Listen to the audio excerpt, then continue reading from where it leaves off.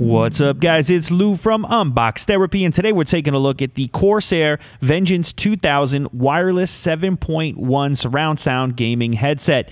Now, something that stands out to me in that description is the word wireless, and that's because we haven't seen a ton of high-end wireless gaming headsets up until this point. This is definitely one of them. Now, the wireless functionality is achieved through this transmitter. It's a little USB dongle, and that's generally better than using something like Bluetooth, which has to compress your audio in most cases. As you can see on the side, you can pause this if you want to look at the exact specs. Something that stands out to me here is the 50mm drivers in each of the ear cups. That's because the larger the driver, generally speaking, the better reproduction in the low end or the bass response that you're going to get. So these things should be no slouch on the low end.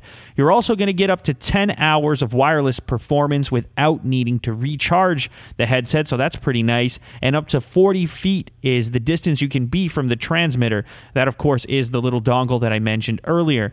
Now, there's something included in the box, which is like a little stand or a little dock for the USB dongle, and that's a good thing because what it means is if you're using a desktop, you can use the little extension cable and dock to bring that transmitter into a more convenient location where you're going to get better transmission. Taking a closer look at the headset, you can start to appreciate the build quality as well as the attention to detail that Corsair has put into the Vengeance 2000. These things are solid. They're built like a tank, which a gaming set needs to be because they get a lot of use. All the hinges feel very solid, as well as the swivel on the boom mic. I do like the fact that you can swivel the boom mic. It means you can get it up out of the way when you're just using these as standard headphones. Now, you've also got the dongle, the little USB device that I mentioned earlier for transmitting your audio. This thing is definitely portable, no big deal there at all. And then you've got a USB cable if you want to use them wired, as well as to recharge the headphones. As I said before, you can get 10 hours of wireless usage on a single charge. If you guys are interested in checking out pricing and availability on the Vengeance 2000 headset, after you're finished watching the video, of course, I will drop relevant links down in the description so that you do not miss that information. So here's a closer look at how the dongle interfaces with the docking station. And as I said earlier, this is going to be nice to use with gaming desktops or otherwise, so you can get the transmitter in a convenient location instead of back behind the system. So here's an even closer look at the headset, and something you're going to notice, at least something that I noticed right away, is how wide the headband is. That's a good thing. It means it's going to distribute the weight of the headset over your head in a better fashion. Therefore, you're going to have less of a pressure point, that sort of point on the top of your head where the majority of the weight is being held. You have a perforated leather, which is really nice. It sort of looks like, the leather-wrapped steering wheel in a sports car, something like that. You have a very nice volume adjust wheel. Here is the port for connecting the USB cable to recharge the headset.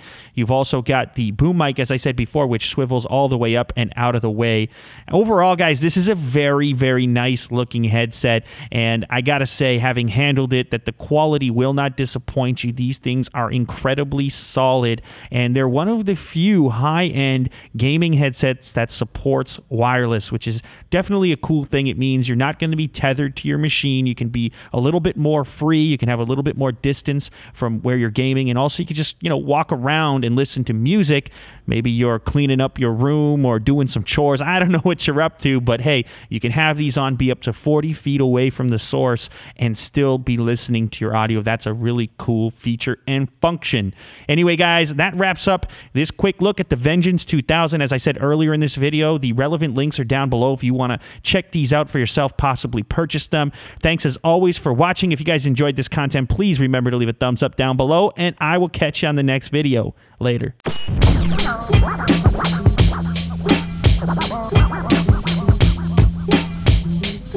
No.